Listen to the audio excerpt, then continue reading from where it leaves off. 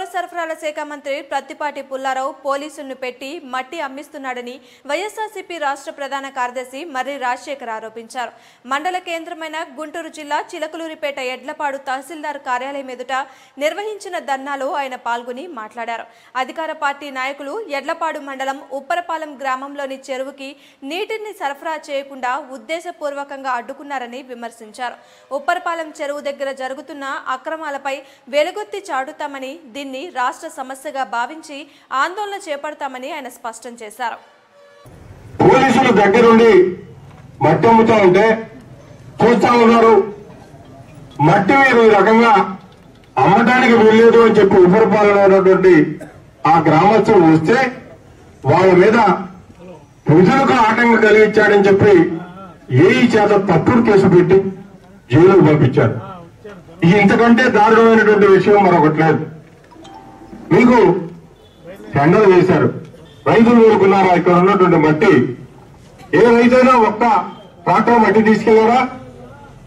అక్కడే పక్కనే ఉంది చెంగిస్గానిపేట బోయిపాలెం మధ్యలో ఆ నసరాపేట అయినా ఒక వెంచర్ వేశాడు.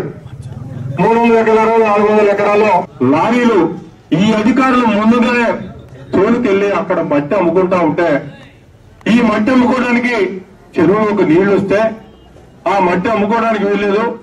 నీళ్లు రాకుండా అడ్డం పడుతూ ఉంటే ఇక నాగార్జున సాగర్ కెనాల్ అధికారులు ఉన్నారు. చెరువు కింద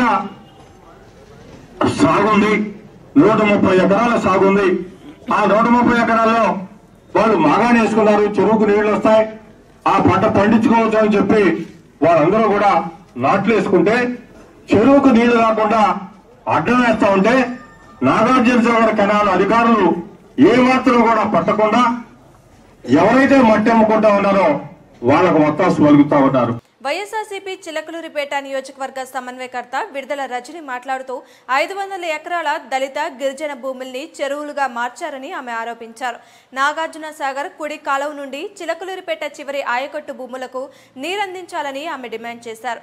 అన్ని సంక్షేమ పథకాల్లో అవినీతి రాజ్యమేలుతుందని, దోపిడీపై ఉన్నంత శ్రద్ధ ప్రజా సంక్షేమంపై ఎందుకు లేదని ఆమె ప్రశ్నించారు. ఉప్పరపాలెం గ్రామ చెరువులో మట్టిని అక్రమంగా తవ్వుకొని కోట్లు గడించేందుకు నీటిని సరఫరా చేయడం లేదని రజని ఆరోపించారు. భగవంతుడు ఇచ్చే నీటిని కూడా టీడీపీ నాయకులు నిలిపివేస్తున్నారని, మట్టి బిజినెస్ కోసం రైతుల జీవితాన్ని పణంగా పెడుతున్నారని ఆందోళన వ్యక్తం చేశారు. ధర్నా అనంతరం ఎడ్లపాడు మండల తహసీల్దార్ రామాంజనేయులు నాగార్జున సాగర్ ప్రాజెక్టు ఏఈ అధికారికి వినతి పత్రం అందజేసి ఈ సమస్యని త్వరితగతిన పూర్తి చేయాలని, లేని పక్షంలో ఉద్యమం తీవ్రతరం చేస్తామని చెప్పారు. క్వాలిటీస్ ఏవైతే ఉన్నాయో అవి మాతో నాడుకొని పోలీసులు కానీ ఇరిగేషన్ కానీ వస్తే సార్ వాళ్ళు నీళ్ళు ఎట్లా వస్తున్నాయి ఎట్లా జరుగుతుందో చూడడానికి రావాలి, కానీ మమ్మల్ని కొట్టడానికి మా మీద కేసులు మాత్రం రావద్దు.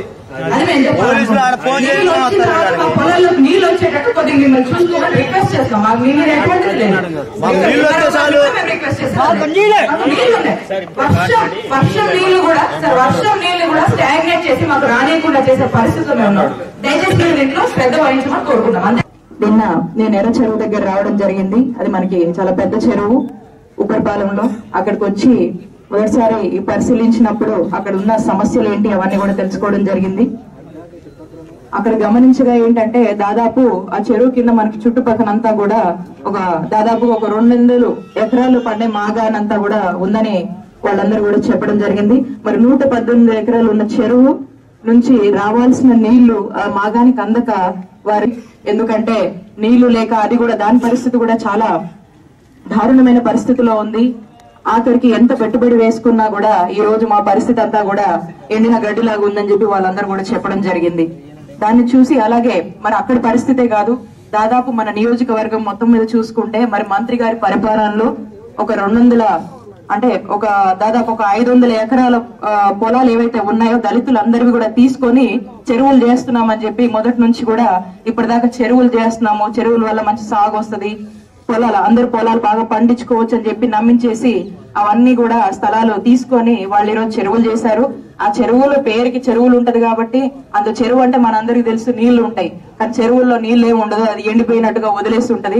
ఎందుకంటే ఎండిపోయి వదిలేసిన తర్వాత మనం ఏం చేసుకోవాలి, చూసి చెరువు ఎండిపోయిందని మనం ఈ కబుర్లో చెప్పుకుంటాము, మనకేమో ఎండిపోయినట్టు ఉంటది, కానీ వాళ్ళకి మాత్రం పసిడి పంటలుగా కనిపిస్తా ఉంది. మరి మన ఎండిన బతుకులు, ఎండిపోయిన చెరువులు వాళ్ళకి పసిడి పంటలు, వాళ్ళ జోబులు నిండే కాలం వచ్చిందని చెప్పి మనం అంతా కూడా ఇక్కడ కూర్చొని బాధపడతా ఉన్నాం.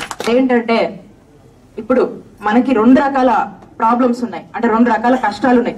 ఒకటి, మన ప్రభుత్వం నుంచి మనకి నాగార్జున సాగర్ కుడికాలు ఆయకట్టు నుంచి రావాల్సిన ఏవైతే నీళ్లు ఉన్నాయో అవి వదలట్లేదు, సక్రమంగా వదలట్లేదు. దానికి తోడుగా మళ్ళీ వారబందీ కూడా డిక్లేర్ చేయడం జరిగింది.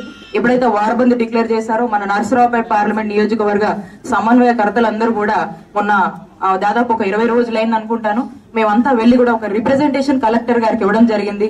కలెక్టర్ గారితో మాట్లాడినప్పుడు ఏందండి పరిస్థితి, ఇక్కడ నాగార్జున సాగర్ మనం దగ్గర ఉండి, ఒక క్యాపిటల్ సిటీలో మనం దగ్గరగా ఉండి మన పరిస్థితులు, మాకు ఇక్కడ ఉన్నది అంతంత మాగానే, చిలటూరుపేటలో మనం మాగానే తక్కువే, వేరే మనకు ఇంకో సైడ్ అయితే అక్కడ చాలా వరి పంటలు అన్ని కూడా చాలా ఉన్నాయి, మనకున్న తక్కువ మాగాల్లో కూడా మాకు నీళ్లు రావట్లేదు సార్. మరి ఇక్కడ పరిస్థితి ఏంది, దాదాపు మనం మిర్చి మీద పత్తి మీదే బతుకుతా ఉన్నాము, ఎంతో కొంతేసుకుంటే కూడా దీనికి కూడా ఇంత నష్టం అంటే చాలా ఇబ్బందిగా ఉందని తెలియజేస్తే కలెక్టర్ గారు అన్నారు, అది వారబందీ ఇచ్చారు కదా ఏమని చెప్పాం కదా అదన్నారు. మళ్ళీ కొద్ది రోజులు వదులుతాం, కొద్ది రోజులు వదలమని అలాంటి మాటలు చెప్పారు.